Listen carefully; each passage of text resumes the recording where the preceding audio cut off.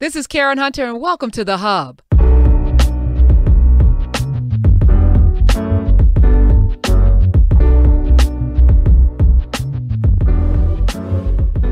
Hey, this is Karen Hunter, and welcome to The Hub. And today, like, I'm doing something. Don't you worry about it. I don't know. It's like I'm joined by like these beautiful, I'm gonna say black men. I don't care if you're Native American, Puerto Rican, I don't know what you are. I got a lot. Dominican. I don't know. I always get that. It's okay. I'm here for Harlem. Yeah, all of that. Let me welcome in Jossie Ross. Yes, Big Indian Big Indian Jossie. We got Immortal Technique up in the joint. Peace. We got a guy I don't know. But Southpaw. I'm tech producer. Southpaw. Yeah. Southpaw.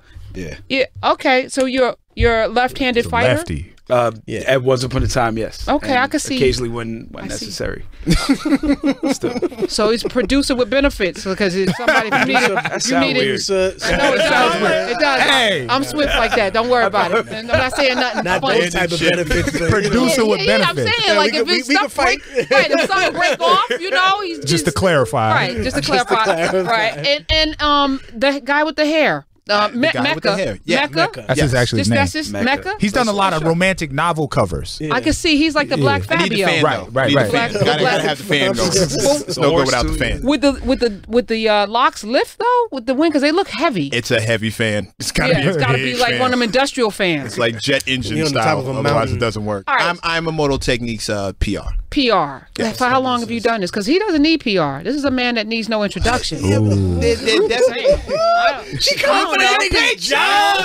He's like, yo, go get that nigga a job. He don't need you. Don't need you, nigga. Oh, I love her. He don't need you. Payday and be like, yo, let her remind you how much you know. Two things now can be about true. being unemployed. You're a beautiful black man with glitter on your cheek. You know that? There's no getting around that. There's no getting around that. What's up with the glitter, though? I've been me a long time, Jossie. Things happen. Things happen on this side. It's a lot happening. It's a lot happening. Okay. What? All right. So Mecca was breaking down because I'm struggling with today's music. You know, Immortal Technique the name is important because your style and all the lyrics and the genius behind what he does. Mm-hmm. I listen to today and it's soulless. Right? And I don't know what these kids are saying. And I feel like one of those, hey, this generation, but I just Waving your cane. Yeah, I do. Get off my lawn. I feel like one of those people. But you said something profound, so I said I had to put this on the mic. There's two very specific reasons why I argue against those trains of thought. As far as I feel old, I feel like I'm out of touch, I feel this, I feel that. Number one, most of the arguments that we get when I have these discussions with people, they say, oh man, you got to leave these kids alone. Our parents didn't like our music either. And I have to remind them, our parents weren't listening to hip hop. Our parents were listening to a completely different music. We're the generation of hip hop. We grew up and we saw the best to do it, period. We saw when the culture, not the industry, but the culture was at its apex. And then the industry followed. So we've seen the top of the food chain. So we know regression when we hear it. We can tell when people are going backwards. Not all movement is progress. And we've seen a lot of movement with a lot of people who have severed the ties between grown folk and kids, and we haven't been able to teach them what it really is supposed to look like. So they think they're doing something revolutionary, pun intended, when meanwhile, they're regressing. They'll tell you stuff like, yo, nobody's ever done harmonies in hip hop the same way as Drake. And then those of us who are those of us who are initiated, and these are artists who say that. P&B Rock actually said that on Twitter. And those of us who are initiated will sit there and go, no, Curtis Blow, Mos Def, Houdini. Houdini. Like we can there's a laundry list. Yeah. Right? We can do that all day. We can sit there and tell you all day a bunch of artists who have already done that. So you're not doing anything new.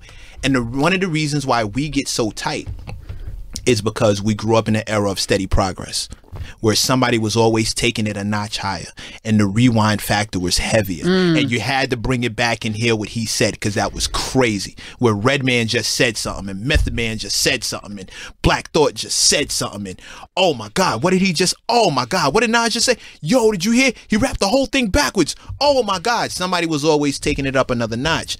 That's why we have a problem with the youngins now getting over to why there's so many of them and why this is so popular. What happened? I have this theory, some long-standing theory about how every successful MC today is a direct descendant of a handful of forefathers. Okay. Those guys being, and this is just my personal list, but I think it goes across the board. There's KRS-One. Okay.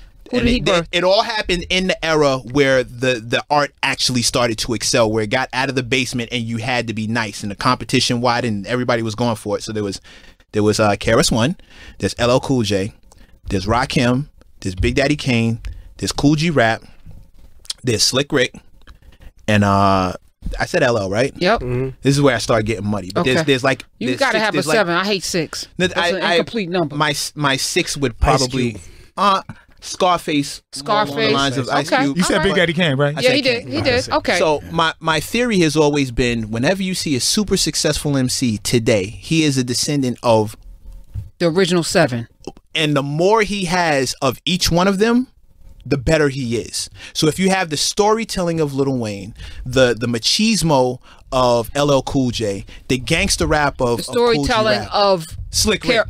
Slick Rick. Okay. I meant to say Slick Rick. Storytelling of Slick Rick, the machismo of the smoothness of Big Daddy Kane, the lyricism of Rakim, the revolutionary tendencies of KRS-One. The more you can add a piece of all of those into your game, the bigger you're going to be. So whereas Nas is the direct son of Rakim, and then the flair of Kane, and then he can tell a gangster story like G-Rap, but then he can turn the ladies on like LL. Where you have the more pieces they have, the better they are. Kendrick would be, in my approximation, he's a direct son of KRS-One. Rakim with the he's got a sprinkle of I say KRS, right? Yep. Yeah. He's got a sprinkle of Cool G, the way he can tell a gangster story, the way he can get into the streets and really tell the truth. But also because G-Rap and Percy P were the first MCs to really solidify multi-syllabic right, multi-syllabic, right. So it's like there's a bunch of different aspects you can take comes from them, from all these guys. So Immortal, who are you a descendant of? Oh, I can answer that. I mean, sure, I'm sure you could. No, it's one of the reasons why I decided to start working with you. I'll be honest with you. I had the benefit of growing up around a lot of the people that I grew to really respect. In other words, it was like being a kid, like a water boy at Mount Olympus. You know what I mean? You got to see the gods. You know what I mean? You got to see the gods play with one another. So as a kid, there was a block party on 124th between LaSalle and Amsterdam, and I remember they blocked the whole thing off, so all the grant projects was out, and randomly KRS-One just showed up and just started rocking the party. And I was like, I thought that was amazing how someone could just come off the bench like that. And then I saw Rakim perform, and his cadence was just like him on the record. And I was like, no, it has to be them playing the record. It can't be his voice. It can't be him doing it perfectly. The enunciation, the nuance in the rap. And then I toured with Rakim, and I was like, no. This is where I got it. Wow. So I would say that I definitely was the most influenced in my career, obviously, by Ra, by Chris, and then, of course, the story writing element, of course, Slick Rick. But I mean, I think there were definitely other people within that vein of me coming up in the golden era that told stories that I think are important to hear. There's one they were a Christian rap group. They were called the Boogie Monsters. They was from down south. I remember them. But they had one recognized threshold. From down south, I believe. And they had one crazy story called Old Man Jacob's Well, which was a terrifying story. I tell you right now, if you were a little kid, if you were grown up and you want to feel like a little rapist. Kid, a rapist and a murderer, like a sicko kidnapping children. I was crazy. I forgot about that song. And the crazy thing is this: as an adult, do me a favor. If you think you so tough, turn the lights on and play Old Man Jacob's Well. You're gonna feel a certain little kind of way. A little kid, and you're gonna be like, Old Man Jacob's What's Well. wrong with 13 these souls dwell in Old Man Jacob's Well. So I'm saying a lot of different stories. Well, and also I think one thing I also learned is not just the lyricism factor, but I saw the way some of the more I won't say successful, but I'll say the people who transcended eras. I saw the way they treated people.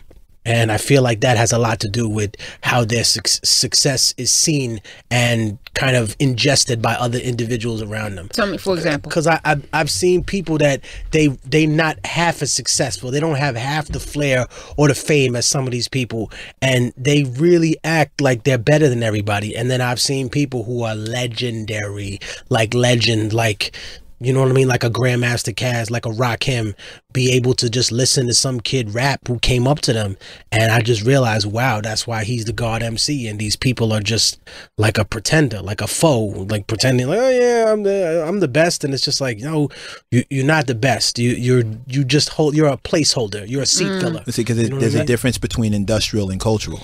Right. What does that mean, Mecca? There are plenty of people who get down as far as the industry is concerned. There are plenty of people who are industry savvy. They do all the right political things. They shake the right hands. They kiss the right babies. They pay the right people. As a PR and as a guy who was the music editor of The Source for a bunch of years, I've seen them all come and go. I've seen politically correct people, but then there are people who are cultural. And once you get past the industry, on the other side of that, there are a lot of cultural people who are waiting to see if you're really about this life. When you say Boogie Monsters, well, you know who we're talking about. Right. In this room right now, I can say, I got you stuck off the realness. And everybody in here in their heads just finished that line. But that's a cultural thing. I can play Pictionary with my homeboy and just say rap lines, and we'll sweep up because we know what we're talking about. Karen, let me add two names, possible names to that list. To the progenitors, right? The forefathers. One is Melly Mel. Oh, yes. One generation prior. Okay, but still the progenitor to storytelling. I never. Let me get the other one out first. Shoot. Tila Rock. Okay, Ooh. now see, you're in the same vein. Here's how this happens. It's actually tiers, right? You just named tier 1. Yeah. I'm closer to tier 2. Yeah. And then Jay-Z, Biggie, Nas would be tier 3. Okay. Right now we're on like tier 5. Okay, I think just to his point, for example, like a person like a Spoonie G would be the tier that LL and then people Took like from. So I'm naming my 7. Kane right. borrowed some from Spoonie G. I'm naming my 7 at a very specific date and time. These are the guys who, when they came to the forefront, this is when like I said, we got out of the basement. Right. Yeah. And they already commercial successes, which is why I label them the most influential MCs. They didn't make the most influential song, they didn't have the most influential record, but these 7 together kind of shaped where we are now. So now, like I said, we're on like tier 5, and the problem is it's like carbon copies each. Nobody's creating. Yeah. Like no, follow me here. Jay-Z begat Kanye, right? Absolutely. Kanye begat Drake, Cudi, and Drake. Yes. Right? So you see the connection. Yeah. Those guys. This is biblical. Yeah, it gets No, there. it's true though. There's a bloodline there. It gets there. So there are a bunch of people who you can find Lil Wayne's influence in. You can find their DNA in him, as far as like his ability to tell a story, his ability to get lyrical, his ability to take his shirt off and really perform, his ability to be a sex symbol. All these things Sex symbol? Yes. Somehow. Yes. Like Jamie Foxx, the way we were talking about. Yes. Oh, Jedi mind trick. So, no, we were talking. What was the theory? Like, so I was coming in. I said and I was she was singing. She was singing. And he said, "Oh, you can hold the tune." I said, "I'm black. You know, we either can sing, dance, and you said play sports, sport. yeah. You know, we get something. We don't get everything." And you mentioned somebody like Jamie Foxx. I said Jamie Foxx kind of got a little bit of everything. I said, yeah, but he's facially challenged. You know, so you don't get everything, right? So that. But women overlook that. Was that wrong? I mean, women overlook. What? Back to the original point. Okay, move on. The problem is, as each generation begat another one, as somebody else got more DNA and more DNA and more DNA. When you got to Lil Wayne, the nut got weaker. Yo, all right, Jossie. I mean, but good night, everybody. Hey, thank you very much. It was great to be here at this show. Not weaker. I'm never coming back here. You're always invited back in more technique. Not weaker. I won't bring no weak nut. I'm sorry. Yeah, taking that Vitamalt. Low hanging fruit. Just like most nuts would be. Yeah. Look at that. Someone else. Come on. Somebody's got to. Nope. I'm not touching your nuts. There we go. You see what I mean? And we're back. And we're back. And we're back. And we're back. No, not weaker in a sense, because Lil Wayne was one of the biggest artists there was. Understood, right? But it's Super a derivative famous. Of a derivative. But no. That's not how it works. What happened is they took directly from him, but not everybody takes everything. Everybody leaves something out. Nobody is an exact Rakim clone. Nobody is an exact Big Daddy Kane clone. So nobody's an exact Lil Wayne clone. And I can tell you this from being the music editor over at The Source, my biggest problem was whenever somebody who was trash blew up, I had to get ready for the backlash. The backlash would be the thousands and thousands of kids that guy influenced. Right. Give me an example of the trash that blew up. What was the Dominican brother's name that Angie Martinez brought out that sounded exactly like Jay-Z? Sicario, Sicario, like that. Yeah, Sicario. He didn't blow up, he sounded exactly but like. He didn't blow up. Give me a trash. I also didn't consider him trash. Like him. Okay. Trash that blew up. The problem as far as hip hop is concerned is if it makes money, it works. All right, Cardi B, trash that blew up. No, just a science experiment. Come on. No, you want trash? You want trash? You want trash that blew up? Look at me. You want trash that blew up? Okay, Mecca. Soulja Boy. Okay, I concur. When Soulja Boy blew up at my desk, I was pissed off. And everybody said, "No, dude, he's not serious. Look at him. He's only joking. He was a brand. He's not serious." Again, Cardi. Well, he did it because that was YouTube's fault, right? What everybody told me was, "Why are you paying him so much attention? He's not serious. They're gonna laugh at him. They're gonna get him out of here. We're all just, hey, look, Little B just came out. We're going to the show." I was like, "Why are you doing that?" No, fuck. We're gonna go to the show. We're gonna laugh. It's funny. Why are you taking it so serious? I was the only person sitting at the desk who got, over the next couple of months, hundreds and hundreds and hundreds of emails a day from people who were now being like that. Yeah. It's never the guy in front that I'm worried about. Like it's the ocean of people that he influenced. So it's like Trump. Because people are like, oh, he's not serious. He can't be president. It was kind of just like that. And then before you Except for, let me tell you the difference there. I don't mean to interrupt you, Tech, but here's the thing. Trump is a symptom of everybody else. He's not imitating. He's nobody see. He's imitating life. He's the lowest common denominator. Here's the C student appealing to all the C students, which is most people. Whereas with this art, once they see it successful, right, they're going to be the one that influences the rest of life. Okay. With that said, when Lil Wayne came out and we all watched him run the 2000s, without question, top of the food chain, ran the 2000s. He had a full generation come up behind him. Mm-hmm. The problem is, Lil Wayne is kind of a genius. Most people are not. He's amazing. Yeah. So they took from him what they could. But they couldn't replicate or duplicate it because they didn't have. They couldn't get his talent, but they got everything else. So the swag. I'm gonna get a double cup. I'm gonna get a double cup. I'm gonna fill it with drugs. I'm gonna take tons of drugs and be proud of it. I'm gonna dress like this. I'm gonna slur my words. I'm gonna tattoo my face. I'm gonna get a bunch of colors in my hair. I'm looking at Lil Wayne's children, and the reason why we have a problem with them is because they're all drug babies. They're all crack babies. This is the first generation that I'm seeing of legit crack babies. If DMX influenced you to rob somebody, and Jay-Z influenced you to go get rich, and Kane influenced you to go get a bunch of girls, what did Lil Wayne influence you to do? You couldn't rhyme like him, so you had to do everything else, which was drugs, which was brag about money, which was tattoo your face, which was get colors in your hair, and we're looking at drug addicted children. And they're selling records though. But here's the thing, right? Because music is so spiritual to me, right? To you. To me, right? Because it... You know what? Let me just... Go ahead, Immortal. Please continue what you're saying. I just wanted to make one slight correction. They're not selling records. They're streaming records. Okay, big so make difference the distinction. Huge difference. So makes it, please, I mean, educate us, because all I see is the billboards and the the numbers. Those are based off different numbers now. That used to be based off of what? Strictly album sales. Strictly album sales. Now it's into the range of streaming services. So this is where it gets tricky, because it's hard to tell which one of these are legitimate servers or not. In many ways, I remember when websites went off of clicks, they used to have a room full of a dozen people, and all they would do is press Control-R, Control-R, Control-R to refresh the screen, and it looked like that website was getting thousands and thousands of clicks.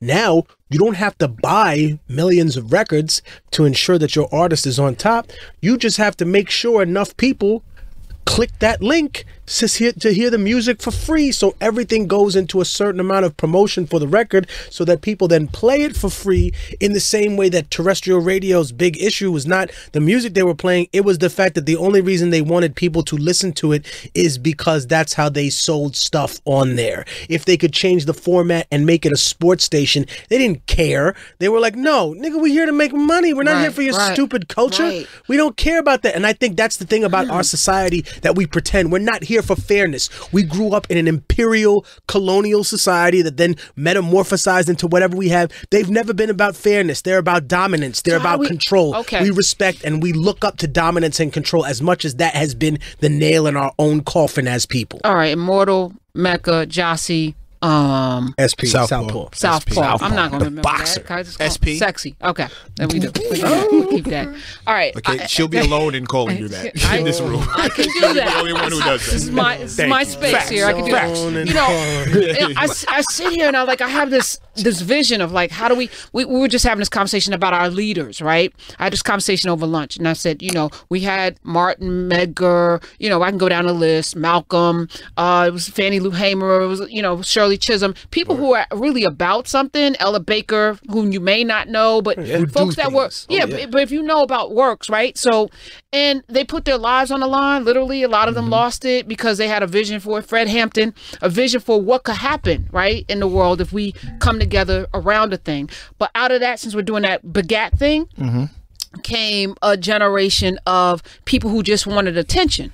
So somebody may smear blood on their shirt and walk around with that for 2 days because they want to show that I'm the heir apparent. Somebody else, you know, may have rhymes and put a perm in their hair and stand up and, you know, do this whole Sun Raider thing. You know, I'm referencing some literature, but you know, you see now a generation of leaders who only want to be seen and aren't actually doing the work. So they don't have any jeopardy of losing their lives at all. There's no jeopardy, right? So now we're leaderless.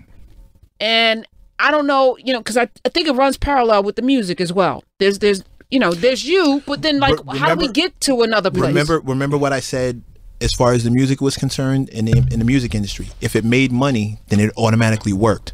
The problem is, when it came to the leaders, a lot of these generations never saw it work. They don't know where we started from, so they have no idea how far we've come. It doesn't look like it worked. It looked like somebody sold us out, right? or you died for nothing, right? You took all those bricks in the head for nothing. Look how. Can I curse here? Okay, check it. Do you look how fucked up we are now. What did you do? You got shot in the head for what? You got hit in the head. All they ever show us is civil rights footage. You caught bottles in the head. You caught fire hoses. You got dogs sicked on you, and here we are getting shot up by cops. Nobody does nothing. The shit you do don't work. So somebody, it's got to be effective. It's, for lack of a better term, to use a marketing term, it's not sexy. Being a leader is not sexy. It don't get you no women. It don't get you no money. It doesn't get you any. All there is attention. What do we do to change that? Because I think we have an opportunity right now, even with this marketplace where they're streaming bullcrap and they're making up numbers. It's almost like a free market, right? And you guys travel a lot, right? So Africa's doing some really interesting things. I'm looking at Ethiopia right now. The president of Ethiopia doing some really progressive things in Rwanda, and they're open. You know, there's some movement in Ghana. There's movement, right? And here there appears to be some movement among some of us, right? How do we put it all together? Because back in the day, music moved with the social. You know, like you had Sister Soldier, who was culture, right?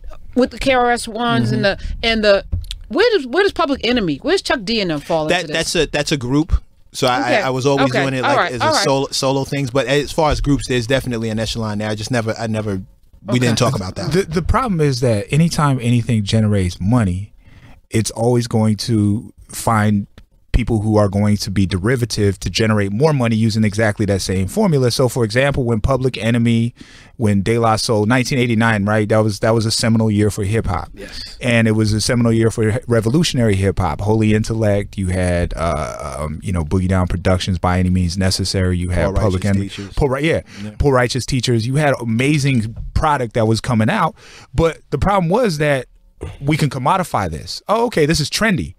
And then once it starts being commodified by artists, because the artists believe in that at some point too, they have to make money, they have to generate, you have to produce unless you're completely independent. And so if they're dependent upon that imagery, when that imagery stops being sexy, as you pointed to Southpaw and as the word that Mech used, you said he was sexy too, right? No. Okay. But so messy. But you stop doing that. Once you stop doing that, and you become reliant upon that imagery, it becomes imagery, and that means imagery can change as the trends change. And so the quickest way to co-opt the revolution is by co-opting it, is by making it something that's that produces revenue. And unfortunately, like Kendrick Lamar, he makes, to me, pretty intelligent music. Yeah. But I couldn't see his music as revolutionary because at some point he's going to be faced with a really, really tough decision of either, when it stops being trendy, are you going to change that aesthetic and make what's popular? It's trendy now. Yeah, that's right. It's trendy to be an activist. Being woke, quote unquote, woke is trendy right now. Yeah, but it still gets. There's still a good backlash to it, like, because you can be woke, but you don't want to be a hotep nigga. They'll shit on you if you're a hotep nigga. If you start acting like a hotep. See, but I think that's because a lot of that stuff isn't really the question of woke. It's the image of woke again. It's imagery, yes. Having sandals and smelling a certain way. Look, let me tell you something. I know a lot of those hotep people, so-called hotep people from Harlem. Some of them actually know a lot about history, and I think that they're lost in the mix with a lot of people. It's gotten a bad reputation. It's bad marketing. Just out there, and I think that's because nobody has fact-checked the situation. But to go back to that, those Hotep people are really the children of the Malcolm X's, right? Of the Medgar Evers, of all those people that came up before them. I think the difference is this: that they really studied the dictionary. But to bring the conversation whole back to here, we as a hip hop generation are not the civil rights generation.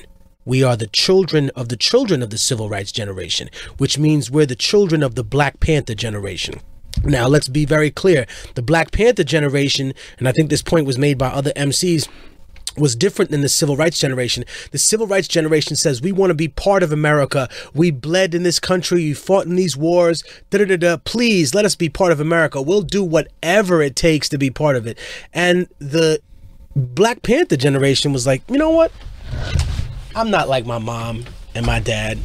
I don't give a fuck if you want me to be part of this country. Bitch, you need me to be part of this country. You need me to fight your wars. You need me to be this person who adds artistry and all these things to your bland, fucked up society. So you know what? I'm not going to allow you to treat me like that before. And the very difference between how we got along with the industry is definitively reflective and a microcosm of how we dealt with the civil rights generation after the civil rights movement over. And we talked about this at NPR.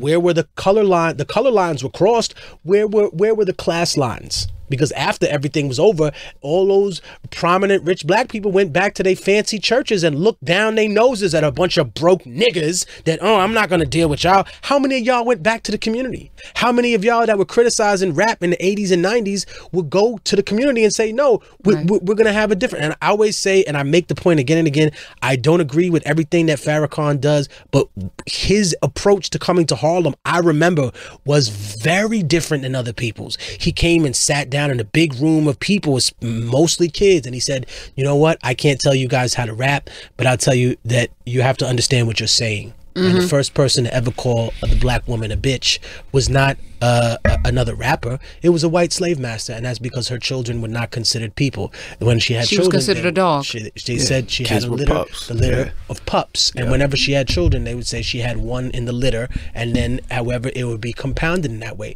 So his point was just to say, think about whose language you're using, and I think that point meant a lot, because as a teacher is different than being a champion, a warrior. No doubt. You could be the greatest champion and the warrior in the world, but if you're not the greatest teacher, then you can't teach anybody how to be a warrior. You're just a great warrior, but no great warriors come after you because you're not a good teacher and you do not know how to raise warriors. It's a difference between being a warrior and raising warriors. You're a warrior for then and now, but if you raise warriors, what you're doing is you're raising a future generation and you're thinking about the people that come after you.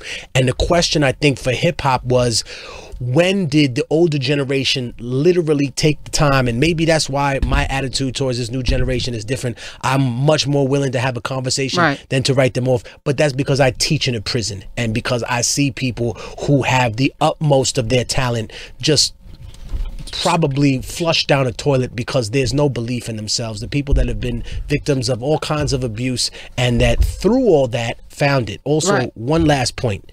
The Middle Passage, which is the horrific occurrence of transferring a free person into a slave, has a lot to do with the indigenous Holocaust and all other indigenous Holocausts in this respect, going far back as to the Hebrews being destroyed in Babylon and their temple being smashed. And that is that all oppressors destroy the musical instruments of the people that they wish to replace.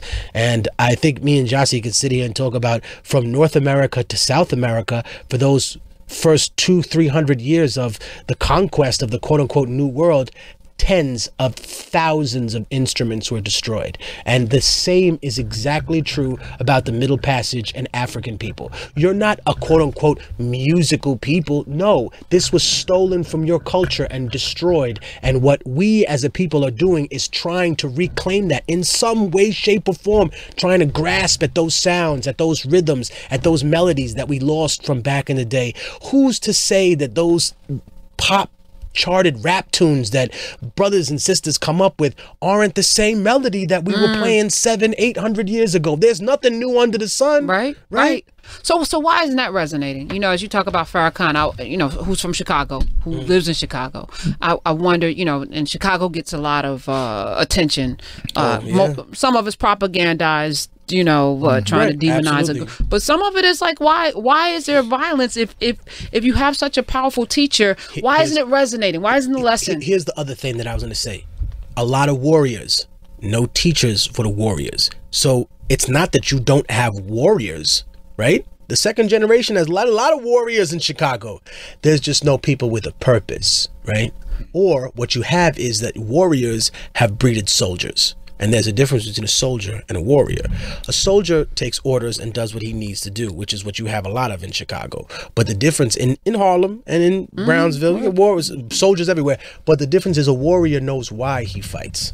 A warrior asks questions about what is the purpose of his fighting and what will be the future of his people. It's not just the fight. It's not just the battle. It's the war. And what I'm saying is that the OGs who are not present either because they're in prison or somewhere else or people's fathers, nobody in a sense was there to not just give these kids quote unquote game or lessons, but to educate them to the revolutionary philosophy that this was never made for you, brother. Do you understand that you are a Lego piece trying to fit into a place that was not made for you?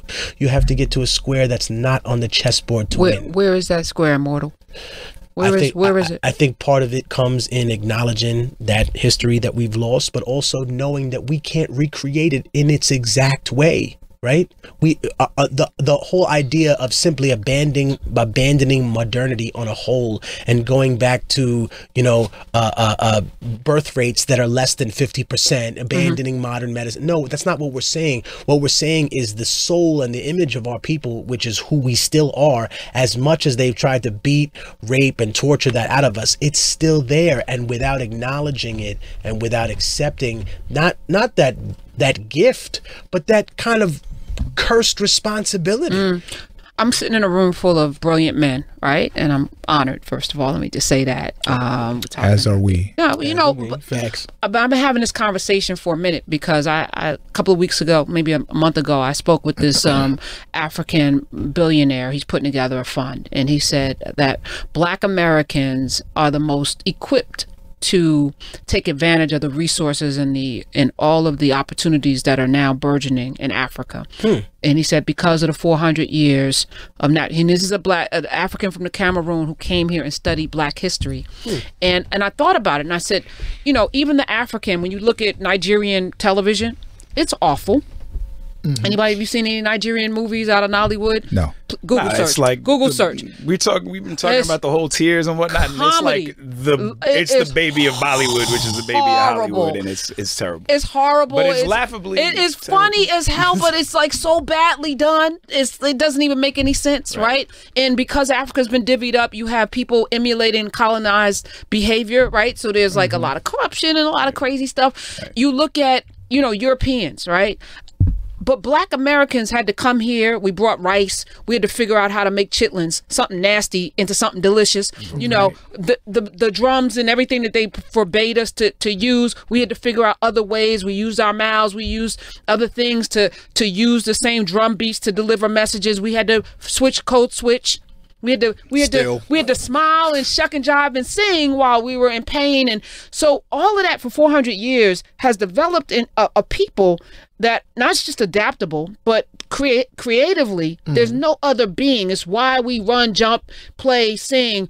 But that also goes into technology. It also goes into intellectual prowess that we don't even talk about. But that manifests in a way that no other group has that as part of their DNA. And I think, and I'm not saying that we're better than them, but I'm saying that natural selection, if Darwin is true, then why aren't we doing more? And what is it going to take for people to wake up to understand how powerful and wonderful we are?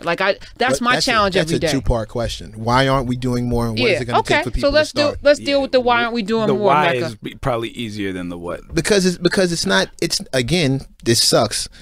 Bad marketing. It's not sexy. People haven't seen it work yet. People do what they think works. People have seen Michael Jordan get rich, coming from nowhere, playing basketball. Kobe Bryant, LeBron James. People have seen Jay-Z start by selling drugs, turn into a music mogul, almost a billionaire. Those are examples of things that work. Black Wall Street, Rosewood, we don't see it. Those are like, and I know. But that's because somebody I trusted sat me down and told me. And it didn't sound like an old war story. It sounded more like a blueprint.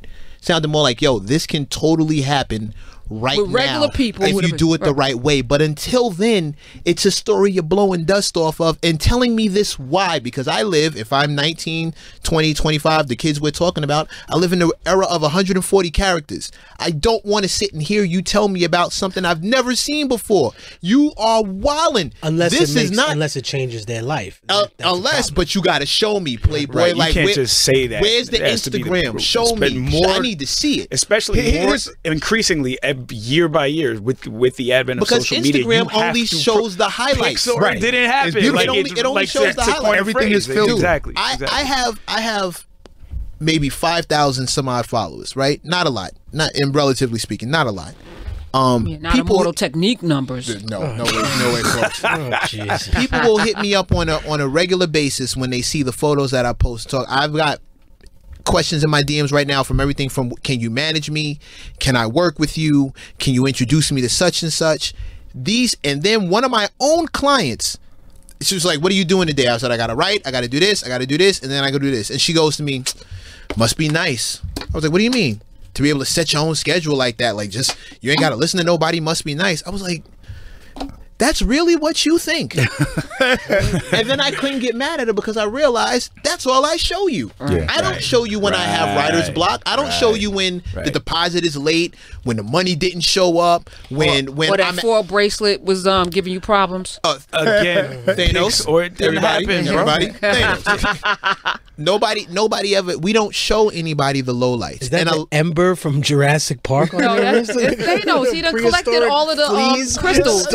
We're gonna turn to dust. He's gonna get shout out to Stone and Shadow, custom made jewelry. Stone and Shadow. Everybody go check her out. Stone and Shadow. Real quick, Karen, you asked, what can we expect more from people, and I think part of it is because capitalism and American exceptionalism has done such a remarkable job of showing those Jay-Z's and showing those Michael Jordans and selling those stories that we take this completely a mathematical approach to success. Yes. We're going to be that 1 out of a billion that somehow I'm going to go to jail just so I can show you that I can make it when I get out of jail. Exactly. What are you talking about, nigga? No, that doesn't work. That's a thought?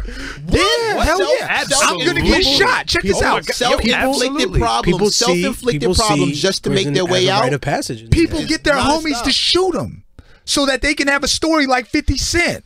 Kids with good parents in the house will go out and sell drugs just so they can say their life was real. Just to speak on that, I've had artists come to me and tell me my label is telling me, and this was maybe as early as what 5 years ago, the last time, maybe 3 years ago, someone came up to me and they were like, yo, do you believe this? These niggas told me, and I'm not gonna tell this person's name, I'm not gonna say the label because I have to have their permission to tell the story. I'm not a gossip like that, but this is important that it speaks to the point that I was like, yo, are you serious? And they were like, yeah. The dude suggested that I take like a flesh wound. It'll get my name in the paper.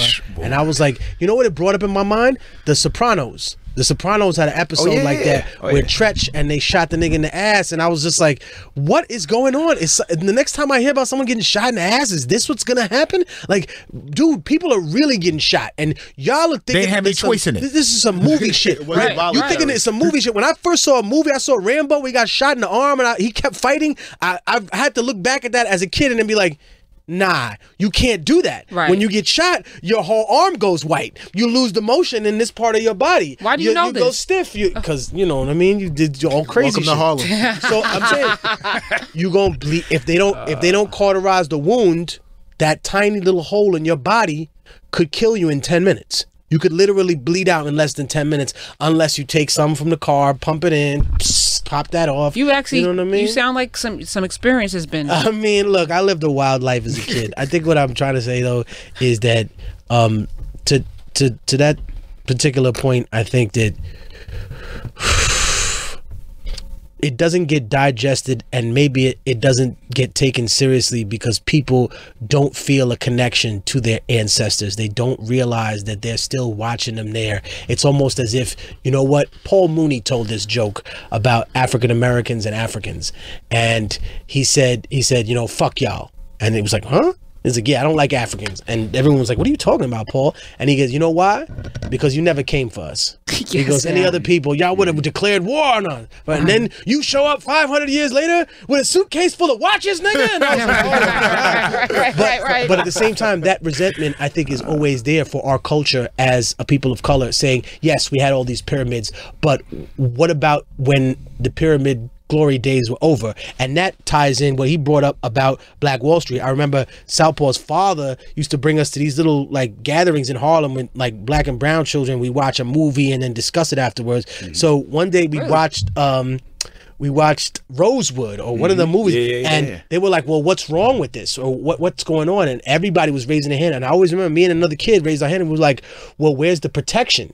They had all these things. Why wouldn't they hire like white soldiers, people that they work for them but legitimately were there? Where's the you couldn't imagine factor? That you would be killed just for being successful. How could you not imagine who wouldn't imagine that? I mean, you're building, you're living your life. It's the American dream, right? That's the line. No, but especially given our history already on this if land, you don't expect that, you're naive. Okay, you're ahistorical. No, but that's not that's the point. But that is the point. But those people became that way because I feel they went through second generation immigrant syndrome, which is like where you get Latinos who support Trump and these idiots who don't realize all the things that these people suffered that you're criticizing are the same things that you, and matter of fact, the same things that all these white people have been through by coming Irish, here illegally. the Italians, the Jews, Eastern German people. Yes. All these things I'm saying is that bringing it back to that specific point, that without it being a part of our lineage and a part of the open air discussion, when we look back and we are resentful of that because of the situation we're in,